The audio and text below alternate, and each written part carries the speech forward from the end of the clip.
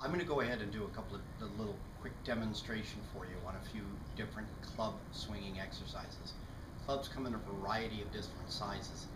These are 1-pound clubs and obviously good for beginners, women, or children. These are 2-pound clubs. They get a little larger. And these are good for teaching adults or anyone who wants to learn the basics of club swinging. 2-pound are a fine size.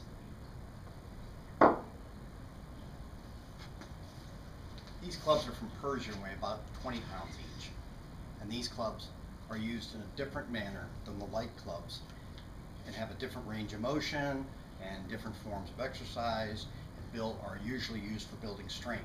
And these were used by martial artists or warriors of years ago to develop their strength for swinging a sword or a mace.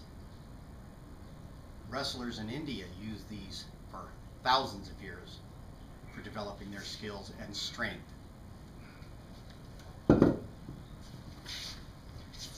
This pair of clubs, 10 pounds. It's a good size for adult males just to learn the basic movements of Indian or Persian club swinging. With the 2-pound clubs right now, I'm going to show you a number of different exercises that I developed to help boxers and martial artists. I don't believe that anybody else has this curriculum. I haven't seen it anywhere else, and I've studied with people from India, Nepal, and Persia, Iran. The clubs are held lightly in the hand. We first learn the 5 basic exercises. 1, 2, 3, 4, 5. Then we learn the flow. This can be done in a number of different ways.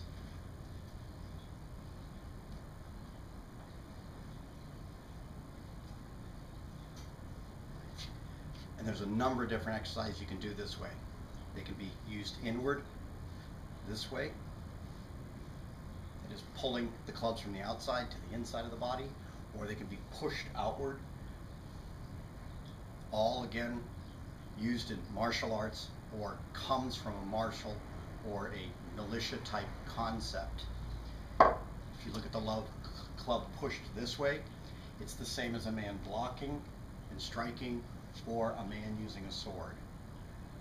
Obviously this carries over to any form of sport, whether it be volleyball, basketball, it can be any sport there is, because we're utilizing the rotacuff. These particular club exercises help loosen, strengthen, and increase the flexibility of the rotacuff. And I can't think of an athlete off the top of my head that I haven't spoken to who hasn't had an injury in the rotacuff at one time or another. Now, for specific martial arts usage, anybody who's going to do any form of martial art needs to learn the guard position, that is, how to protect their face and their head, and then of course how to deliver punches. But you first have to learn a defensive posture. The defensive posture is with your hands up by your face, either touching your eyebrows, your cheeks. There's different schools of thought on this, but basically if you hold the clubs in this position and move them, you're going to be learning that. Second, people parry or move with their shoulder to block punches. All this can be taught with the clubs. I'll show you in just a moment. Next is striking. This can also be taught with the clubs. Elbows can be taught with the clubs. Uppercuts, whether they're shovel hooks or uppercuts, it can all be taught with the clubs.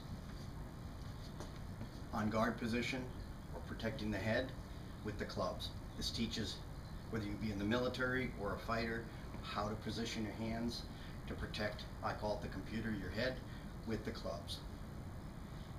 Punching, whether you're punching with your knuckles straight forward or you're punching straight, this can all be taught and the muscles can be trained with the clubs. Uppercuts,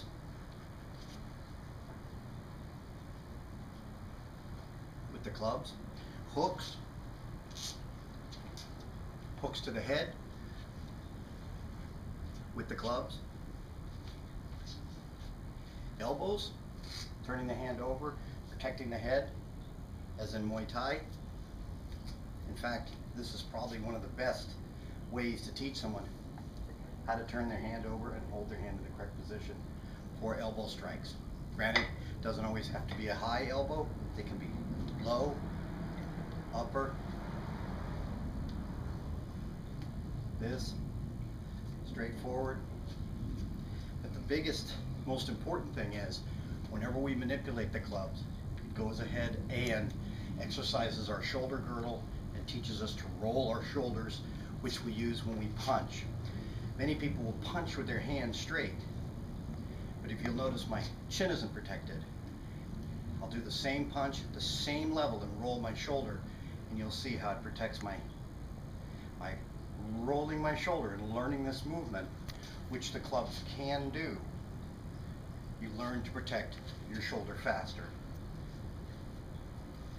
The clubs are added resistance, but what they also do is they train all the stabilizers. They help your core. One of the exercises that I enjoy or teach to all my students is opening up and closing, of course, as I just said, with breathing. But another thing that I incorporate into it is the rolling of the shoulders. So when I have them do the breathing exercise, I have them lean over, put the backs of their hands together, and lean their body over. What this facilitates or does is teach people to roll that shoulder. So if a boxer is going to hold his hands like this and has a bad habit of keeping their body open, what I'll teach them is roll their shoulders.